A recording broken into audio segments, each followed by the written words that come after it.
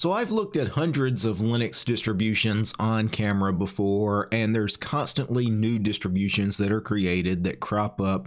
And, I get new recommendations for distributions I've never heard of all the time. And the other day, someone recommended that I take a look at Oreon. Now, Oreon is interesting because as I'm reading their website, so many Linux distributions these days are either based on Debian or Arch, right? But the great thing about Oreon, what makes it interesting, is it's actually based on Alma Linux. So Alma is like a Red Hat clone. So this is kind of interesting in that it's a different kind of base system. And when you go to download Oreon, they have your desktop standard edition, which is what I'm going to take a look at today. They also have a Business Plus edition. And from what I can tell, the differences are very minor. I think the Business Plus edition comes with Docker built in and LibreOffice pre-installed. Other than that, the standard desktop edition has Lutris installed for gaming, where obviously on a business kind of edition, no gaming is necessary, so Lutris is not there on the Business Plus edition. But for the most part, they look very similar. So what I'm going to do is I'm going to go ahead and spin up a quick virtual machine, and I'm going to install Oreon, their desktop standard edition, and then I'm going to take it for a quick look. So let me go ahead and boot into Oreon Lime R2. So I'm assuming that's a code name, Lime R2. By the way, for those wondering about support, they are supporting this particular release of Oreon. They say on their website until the year 2032. So that's 8 years of support potentially. And it boots us into a live desktop environment. It looks like they're going to use GNOME as their desktop environment. Do I want to take a tour about Oreon? Sure, why not? Start the tour, and I'm just going to quickly cycle through this so you can get an overview of some of the apps and theming. Really, not much here. I mean, it's a neat little welcome screen, but as far as information, it's really just some artwork with a couple of sentences on each tab. So let me go ahead and close out of that. Let me go ahead and run through an installation. So I'm going to install to hard drive. It was interesting that it had a Fedora logo on the icon there, even though, again, I think this is based off of Alma. And unfortunately, it uses the Anaconda installer that Fedora uses. So I actually hate this installer program because I find it very confusing. The very first thing I need to do is choose my language. English US is correct for me, so I'm just going to click continue here. And then keyboard, English US, time and date, America/Chicago is my correct time zone. So it's already figured that out. I don't have to do anything. So that's nice. Installation, destination. Now this is always the confusing part because I only have one virtual hard drive in this virtual machine, and it has a checkbox right next to it. So that means it's actually selected this disk for installation, but every time I use this installer, I assume that none of the disks have been checked, so I have to check one. So when I hit this, it actually unchecks it. So, I need to check it back, obviously. So I need to do that. Storage configuration. Do I want to do automatic or custom? I'll do the automatic. Do I want to do encryption? No, I don't mind not encrypting my data here in this VM. So now I need to go to the top left-hand screen here and click done. And then we come back to this screen here. We need to set our root password. So I'm going to give my user a strong and complicated password, and then confirm the strong and complicated password. And now what I need to do is, once again, top left-hand corner, click done, which is, that's a strange place for having to confirm something. It's the top left-hand corner. That's a very weird spot. It says press done again to use the password anyway. It didn't like my super complicated password. I'm going to force it to let me use that password. All right, and then we need to create our user. So I'm going to call my user DT. We need to create a strong and complicated password for the DT user. And then once again, confirm the password. And now click done. It's going to complain the password is not great. I'm going to click done a second time, and it should go ahead and allow me to use it. And now all I need to do is hit the button that says begin installation right here. And away it goes. I'm assuming this portion of the installer is going to take a few minutes. So I'm going to pause the video. I'm going to step away, grab me a cup of coffee. All right, the installation has completed. This portion of the installation took about 10 minutes or so, and you can see I need to click this button that says Finish Installation. I also get this little notification that use of this project is subject to a license agreement found at user share Oreon release /EULA. So I guess there is a end user license agreement that we agree to when we install this. Let me go ahead and click Finish Installation. And now what I need to do is go ahead and reboot the machine, and I'm going to do that right now. And it reboots just fine. We come to our login manager, which is GNOME's login manager, GDM. Let me go ahead and click my username, and let me go ahead and enter my super secure password.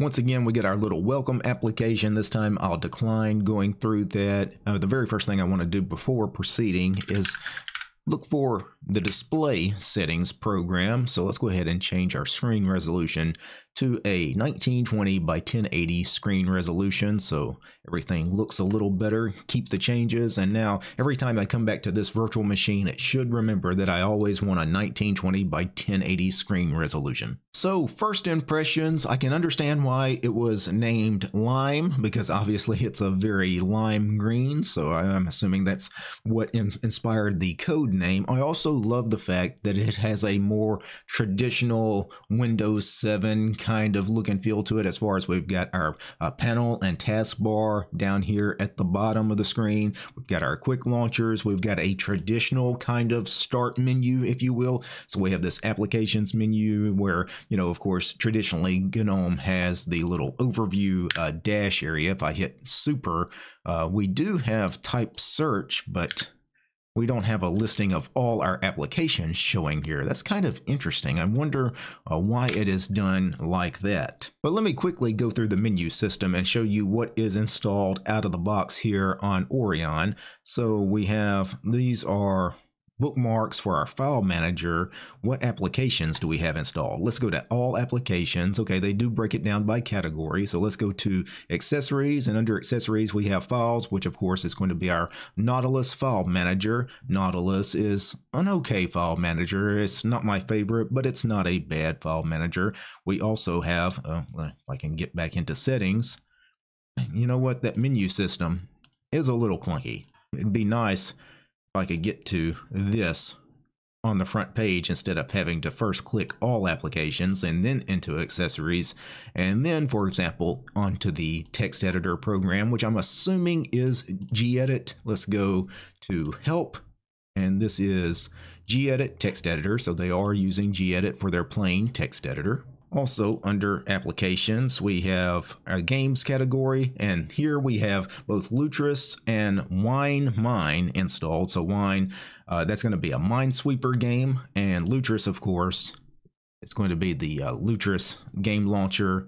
You can see, play all your games in Linux, add a game, or connect a service to begin using Lutris. I don't know much about Lutris, but I do notice as soon as I open this program for the very first time, it's installing some stuff, right? It's extracting some things, probably some wine stuff going on in the background. I'm not sure exactly what was going on there, but that is interesting that it automatically takes care of a lot of that setup process for you. In the menu, we have a graphics category, and we have both GIMP and Inkscape installed. So GIMP is for manipulating raster-based images, and Inkscape is for vector graphic images. Let me click on Inkscape. I don't really ever use Inkscape. I actually need to learn a little bit of Inkscape one day to become more proficient in this program, but we have a little startup screen here. Let's go ahead and click on Start a New Document. Let's see what version of Inkscape we're on. If I go to About Inkscape, this is Inkscape 1.1. You can see draw freely. So let's go ahead and close that out. Under the Internet category, we have Firefox as our default browser. Let's go ahead and see what version of Firefox we're on. And if I go into the menu system and go to Help and to About Firefox, we are on Firefox 115.7.0 ESR, so that is the extended support release version of Mozilla Firefox. Also under Internet, we have HexChat, which is an IRC program for Internet Relay Chat. We also have Remote Viewer, and that's to access remote desktops. And also we have a Office category where, because I chose the standard desktop edition, we don't have LibreOffice installed. We do have Evolution for an email client. But if you chose the Business Plus edition of Oreon, you would have the full LibreOffice suite here as well. Under the sound and video category, we have Brasero, which is GNOME's disk burning utility. We have Cheese, which is GNOME's webcam utility. And then we have Videos, which of course is the GNOME video player. Let's go ahead and open the video player and let's see, go to help. Let's see what version we're on. So this is Videos. It's actually a program called Totem. Totem is actually the name of the binary. So if you actually were running this from a run launcher, you would type the name Totem. Videos is just a generic name that GNOME, for whatever reason, they choose to use generic names for all their applications. And it drives me absolutely bonkers that GNOME does that. Then we have our System Tools category, which I'm assuming is just going to be things like, your system monitoring applications. We both have the GNOME System Monitor application. We also have HTOP, which of course is a terminal-based system monitor. Let's go ahead and run HTOP, and let me zoom in because the font is real small here. So let's go ahead and see what kind of CPU and RAM we're using here. We shouldn't really be using any CPU because I'm not doing, anything really CPU intensive like compiling software or, streaming on YouTube or anything like that inside this VM. So the CPU usage very low, which you would expect. The RAM usage, we're using about 1.1 gigs of the 6 gigs of RAM I gave this VM. And that's about standard for modern day GNOME. Let me close that out. Also under System Tools, we did have Virt Manager here for managing virtual machines. Virt Manager is actually what I use to make many of my videos. This virtual machine of Oreon is actually running inside Virt Manager on my host machine, actually. So I do love Virt Manager. We have a utilities category where you have some of the standard GNOME utilities like the GNOME Calculator, the GNOME Document Viewer for reading PDFs, the GNOME Image Viewer, and their screenshot utility, which I do like their little simple screenshot utility. It's, it's not much to it, but again, sometimes the simple applications are the best. And one other thing I want to do is at the beginning of this applications menu, there is this Arc menu settings that's here in the favorites. Arc menu is the extension they're using for this particular menu system they're using rather than the default, GNOME dash overview thing. But if you wanted to tweak this or even go back to like your standard default kind of GNOME look, you could go in here and change some things. For me, you know what, I'm kind of fine with the default layout, so I'm just going to leave everything as default. For some of the pinned applications down here, so these quick launchers, one of the quick launchers, of course, is the Software Center. So let's actually go into GNOME's Software Center here and let's see what is available. So if I go to Explore and let's explore, I don't know, for work. Let's see what kind of choices of software we have. And what I would really like to do is install maybe some proprietary software just to see if we have that option available to us. So if I go, is there a way to search? Yeah, the search thing is there. And then let me search for Discord because obviously that's proprietary and it's not there. How about Zoom? Zoom is a common application many people have to use these days. It is also not there. So let me go into software repositories here. Surely there is a way for me to get some of that stuff. Is there some extra repositories I could turn on? Well, I could turn on testing, but that's not what I wanted. I was going to see if maybe FlatHub was in here for some Flatpaks. RPM Fusion is here and it is turned on. I was really hoping for maybe some Flatpak support. Yeah, it's kind of weird that Flatpak is not enabled out of the box. These RPM distributions being, Red Hat based, you would think Flatpak would be something out of the box, just ready to go. Kind of like, on Ubuntu based distributions, I expect, snap support just to work on all of them, although some forks of Ubuntu remove snaps for whatever reason. Yeah, I think it's kind of silly to base your project on an existing project and then, not support some of the underlying technology. But let me go to the Oreon website. I will say their documentation's not good, as there's very, very little documentation in many of these pages. There's nothing on these pages. Installing applications. Okay, FlatHub extends the available selection of applications. You have to manually download the add-on. So if I just click this file and download it, okay, now what? Once you've installed the file, reboot your computer. Really just downloading it? Is that it? Is that it? Is that really that simple? Let me actually see. Again, you know, the documentation was kind of sparse there, but let me reboot the machine and see if we have a FlatHub available to us upon reboot. I do notice that rebooting this virtual machine, all of a sudden we're installing updates, right? 32% complete. So I don't know if that had anything to do with me downloading that FlatHub repository file, or if this is just a normal kind of update for some of the already installed system packages. I'm not sure. All right, and I'm back in the GNOME desktop. It says software updates have been installed. So let's see if now, if I go into the Software Center, now when I search for a piece of proprietary software that I would think would be available as a Flatpak, Discord's not here, Zoom is not here. Maybe I still have to turn it on in some way. Software repositories. This should be a lot easier. It should be a lot clearer exactly how to get these Flatpaks. Not really sure what I'm looking for. I don't know, but again, the website was not very clear on what to do on this. Let me go back into Help, Install Applications, download the Flatpak repository. It says manually download the add-on. I never saw this kind of screen here. It says once you've installed this file, reboot, install it. So I guess there was something else I needed to do to the file. Let me go into downloads here. Double click on it. Will it actually do something? Yeah, now it'll do something. So let me actually install that. So the updates on reboot before were just, you know, standard system updates. But now I think I've actually added FlatHub. And now I'm going to have to reboot one more time. So let me do another reboot. All right, now let's go ahead and see if we have Flatpak support now. Now let me search for Discord. And now Discord is actually here. If I click on it, you can see now I can actually install it. And I'm going to go ahead and cancel that install because it's, you know, a big program. It's an Electron program. You can see, though, that the source up here is from FlatHub.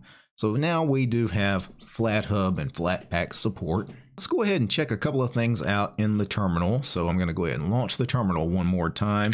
Let me zoom in this font. It's kind of small here. So let's do a DNF list installed. I believe that's the DNF command to actually list all your installed packages, and that was the right command because it actually gave me some output. Let's pipe that into WC-L to get a line count. And there are 1,702 packages installed natively from DNF, so as RPM packages. If I do a Flatpak list, now there really shouldn't be any Flatpaks installed because I just now enabled Flatpak support and I declined installing any Flatpaks just yet. So there's no Flatpaks installed out of the box. Let's see what kernel we are using. So uname-r gives us kernel 5.14, kind of an older LTS kernel. Let's see if Pipewire is installed as far as our audio server. I would expect it to be here, and it is. So you can see user bin Pipewire. So that's the Pipewire binary. So they are using Pipewire. And one other thing I want to check, since I did the automatic installation, I didn't partition the drives myself. Let's see what file system they're using. So a lot of RPM-based distributions these days would default to Btrfs, but it's possible they're defaulting to Extend4. So let's do a lsbok-f to give me the file system type, and VDA1, which is the main partition, is actually using XFS as the file system. So that's interesting. XFS is more of a server kind of file system, very old, very stable. So it makes sense why a distribution like Oreon probably defaults to XFS. One last thing I want to check. Let's see what kind of wallpapers we have as an option here. So if I right click and go to change background, let's see if we have any other choices for wallpapers. And we have a lot of the standard GNOME wallpaper pack here. So a lot of abstract art. We do have the Oreon themed wallpaper. in different colors. So other than green, we have this orangish yellow color. We have red as well. Wow, that's a bright red. I kind of like that though. And of course, here is a darker blue.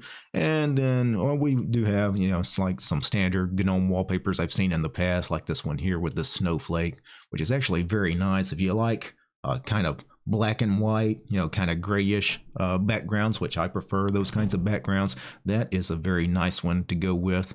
For me, I'm going to go ahead and set it back to the default wallpaper.